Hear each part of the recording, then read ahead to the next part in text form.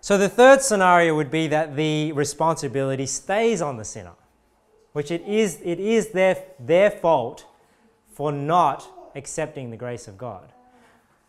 But for me, in order for that to be fair, they need the opportunity to hear the gospel. So to me, the logical conclusion is then somehow God has to get the gospel to everybody. Because if that was just up to us and we're sinful, we're not perfect, right?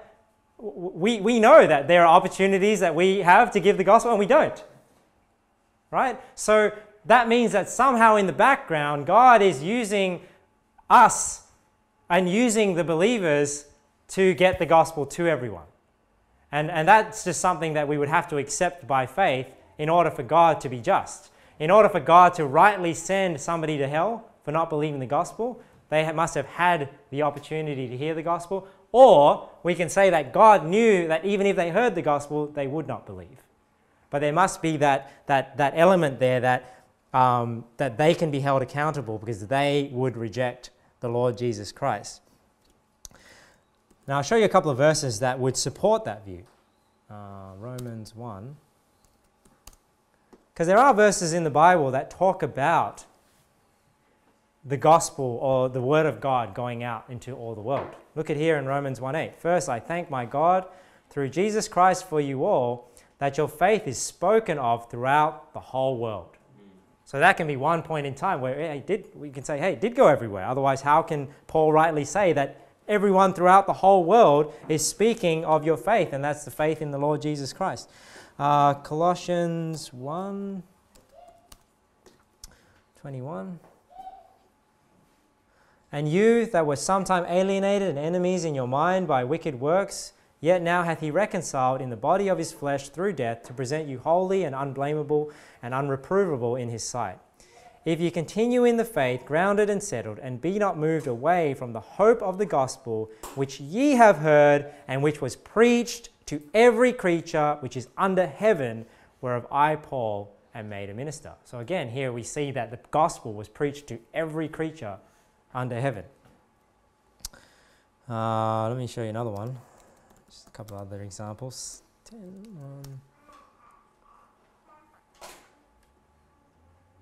I got a typo there.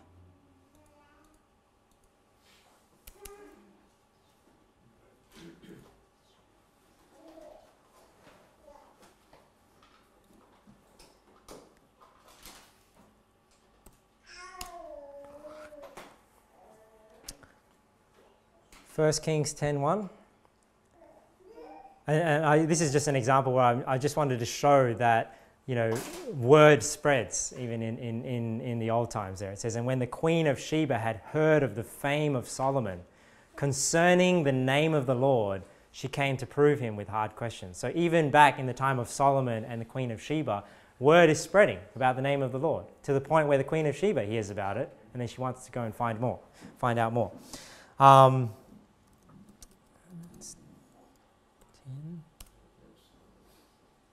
And this really, I think, it's funny that this chapter is the one where we say, well, how should they hear without a preacher? You need to be that preacher. But look at what this chapter actually says. I'll show you.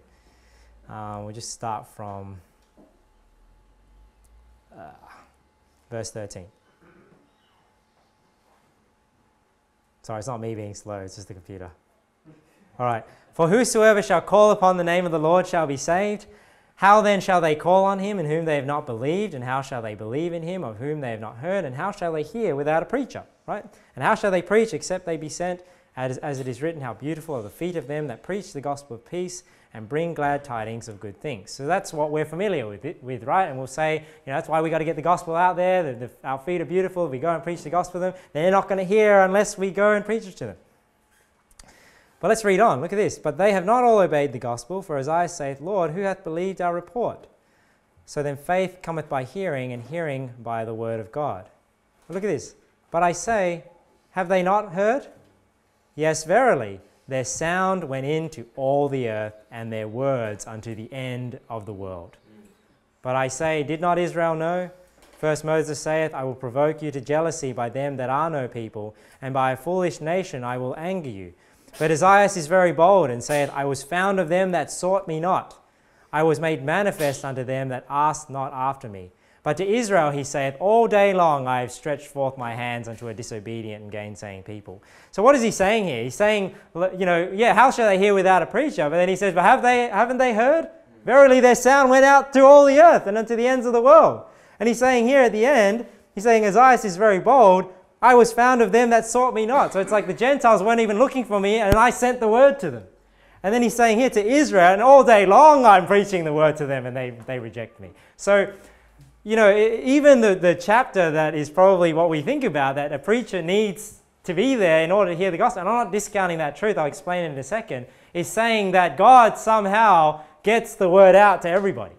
And he gets the word out to the Gentiles, and he gets the word out to Israel. He's getting the word out there. And the verse, I guess, that I think of, because think about when we think of bad things that happen in our life and choices that we make, we think of Romans 8:28, right? All things work together for good to them that love God, to them that are called according to his purpose.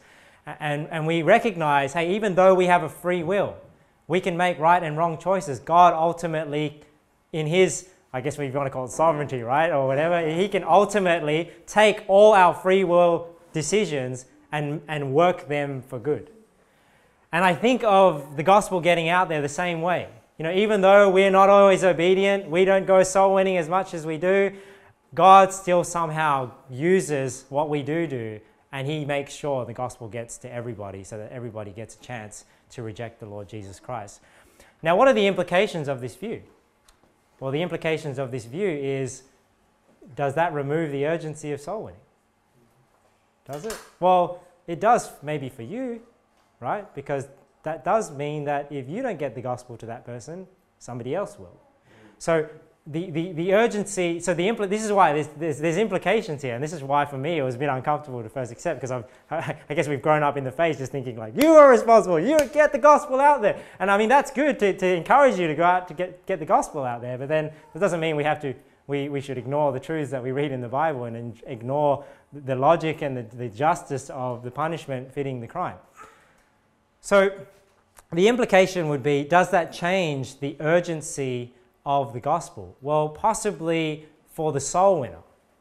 Meaning, maybe it's not a case of if you don't get that person to the gospel, they may never hear and they'll go to hell. It could just be a case of more so, if you want to be part of the work, and if you want to be rewarded, you have an opportunity to work in the Lord's vineyard. And if you don't, you miss out. Maybe that, from the soul winner's perspective, is the position that it is. It's like, hey, well, we have soul winning today. If you don't go, if you're not a part of the soul winning in this church, hey, you're just going to miss out on the rewards and the extra inheritance that you can get when we go into the promised land, right? But maybe it's not, if you don't give that person the gospel, then it's your fault that they went to hell, because to me that's not fair. But does that change the urgency of the person, the unsaved person, to get saved today? No. Because it doesn't matter who's telling them, right? They still need to today is still the day of salvation. If they're not a believer, they need to get saved before they die and go to hell.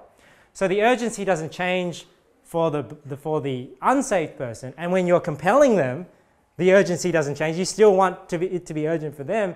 All I'm saying is that if you sin and you don't give the gospel to that person, does that mean that person is without hope? I guess I believe for it to be fair and righteous according to God, somebody will get that gospel to them. They will hear somehow, and they will have ample opportunity to reject the Lord Jesus Christ. So I guess that does sort of change maybe that perspective. But I guess, we've always been encouraged to go soul winning, to think about those that don't hear. But maybe the encouragement should just be, hey, do you love God? Do you want to obey him? Do you want to be part? Do you want to be part of the work that God is doing, or not? So does it remove the urgency of soul winning? I guess somewhat yes. Maybe for you only. God's will has not changed. He still wants everyone to be saved. And we can still understand that verse where it says, how shall they hear without a preacher? Because somebody is still required to preach it to them. It's just the question is there only one person? It's kind of like with marriage, right? Is there just one person that God has planned for you? Is there just one person that is going to preach the gospel to that person? And if that person doesn't, then they just, it's like married people. It's like if you don't meet that one person that God has planned for you, then you've missed God's will. You've not gone according to God's plan. So is it like that with soul winning, where it's like if you don't give the gospel to that person, then there's no hope for that person because you were the person appointed, and if you don't do it, then that person's damned to hell? Or is it anybody can give that person the gospel? Who wants to reap that reward? There are souls out there ready to hear the gospel and ready to get saved. Who wants it? What is that the mindset? Who wants to claim that prize? Who's going to go into the promised land? Or is that the mindset that we go with soul winning? Not, oh man, I better go, otherwise somebody's going to go to hell. Or is it, I better go because I want to be part of this work? So yeah, it'll change that view. So that's why there's implications with what position you take. It'll change what motivates you to go and your responsibility as the soul winner. So our actions definitely make a difference. I'm not saying that because obviously they do. Because if our actions didn't make a difference, why would God reward us?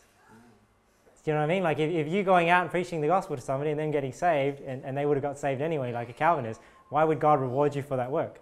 So it does make a difference. You reap that harvest. I guess it's kind of like a vineyard, right? There are fruit there to be picked, and who wants to go and pick them? The more fruit you can go get, the more you're going to get rewarded. But that's why the question remains, but am I the person's only opportunity, or do they get other opportunities besides me? Even if I disobey God and sin, will I send that person to hell? Another thought as well is, God promises that if we seek, we shall find him. So if somebody, there won't be somebody that's seeking the truth that won't find it. God promises that if somebody seeks after him, they will find it. And, God will do what is just and right. So somebody might say, but there are people who die never hearing about Jesus.